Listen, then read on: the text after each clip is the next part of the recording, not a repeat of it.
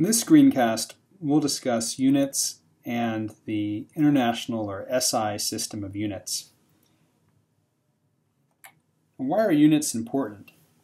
Well, it turns out that specifying a number without specifying the units really means that we're not giving any information at all. So, for example, we'll look at the Mars Climate Orbiter. This mission costs about $125 million. And unfortunately, it crashed. And the reason it crashed, it was later discovered, was that the contractor that was working with the government and NASA were using two different sets of units. For the unit of force, one group was using the pound as a unit of force, so basically the weight of a pound of stuff is the force of 1 pound. Another group was using the scientific unit, the Newton, and they're not the same. And so the orbiter ended up going much too fast in the atmosphere of Mars, much too low as well, and so it basically burned up inside the Martian atmosphere, and the whole mission was lost, costing years and years of work and a lot of money. So the first thing to remember is that if we write down a number that has units without units, it's wrong. So we always want to make sure we get our units right. And we'll find out later that using unit analysis is often a way to find out if we've done our algebra correctly.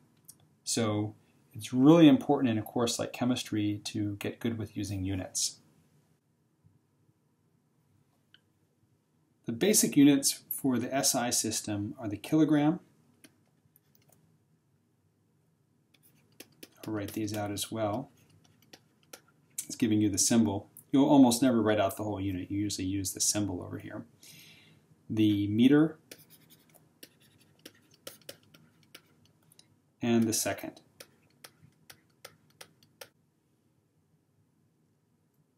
And so we have mass, we have length,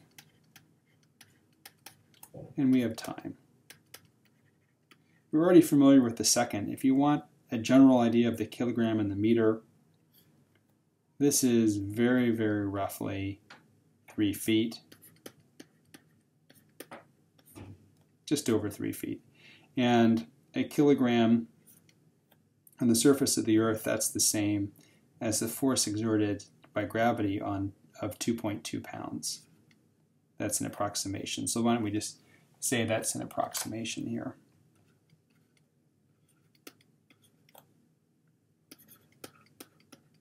So you get a rough idea for what a kilogram is. So those are the most important units for the SI system. There are other units that are composite. That means they can be broken down into kilograms, meters, and second. And so one example of a composite unit is the Joule. And the Joule is a unit of energy.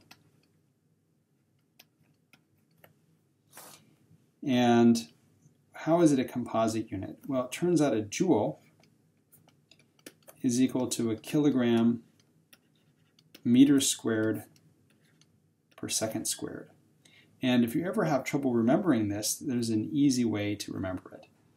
And that is, if we write down Einstein's famous equation E equals mc squared, and this is probably Einstein's most famous equation, and let me annotate this so you can see what the terms stand for. E stands for energy, m stands for mass, and c is the speed of light.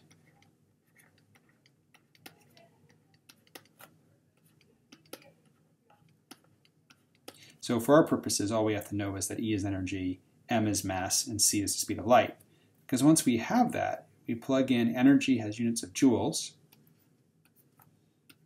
mass has units of kilograms, the speed of light, like any speed, we can put in meters per second, and look what we have. We have kilograms times meters per second divided by second squared. So this equation is an easy way, once you've memorized that, to remember what a joule is. And for the first part of Chemistry 127, these are the units that matter. kilograms, seconds, meters, and joules. A second part of the SI system that's important is the use of prefixes. So oftentimes in chemistry, we'll talk about something really, really small, like the mass of an atom. Or we'll talk about something really, really big, like the frequency of an X-ray. And we don't want to write a number with all these zeros. We could use scientific notation, but prefixes are a way to avoid even using scientific notation. So, for instance, if we have, say, 10 to the third of something, or 1,000, we could call that, we can use the prefix K, which stands for kilo. So, for instance, 1,000 meters is a kilometer. 10 to the sixth, we use the abbreviation capital M, which stands for mega. So you may have seen that a radio station might have a frequency that is megahertz, which means 10 to the sixth cycles per second. We have 10 to the ninth. And you also may have seen this in something like a kilobyte or a megabyte, right? So this is, you commonly see these abbreviations when you're looking at the size of a computer file. It might be a certain number of kilobytes or megabytes, or if it's really big, it might be gigabytes. So that's 10 to the ninth. And the last one that we're going to look at is 10 to the 12th, capital T for tera. And you may have seen this actually if you buy, at least in 2016, this is the typical size of a computer hard drive. It usually is in roughly 1 or maybe 2 terabytes. Okay? All right. On the other hand, we might be looking at something small. So if we've got something that's 1/1000th of the original unit, we'd use the abbreviation M, which stands for milli. 10 to the negative 6 is micro, and we use a Greek letter mu for that. 10 to the negative 9th is N for nano. And certainly you've heard that in the idea of nanotechnology. So that's things that have a length scale of 10 to the negative 9th meters. And then there's 2 more that we need to do, negative 12 and 10 to the negative 15. That is going to be P for pico and F for femto. Okay, so now these are all the SI prefixes, and you do need to memorize these. And as I said, it helps if you can tie this into your daily life, right? You've maybe seen file sizes listed on your, if you have some computer files, that might be kilobytes, megabytes, or gigabytes. And then you might have a hard drive that's either a lot of gigabytes or 1 or 2 terabytes. You maybe are familiar with the millimeter. That's 1/1000th of a meter, so a millimeter is about the thickness of a penny. A micrometer, it's much, much smaller, so something maybe like the radius of a human hair might be in micrometers.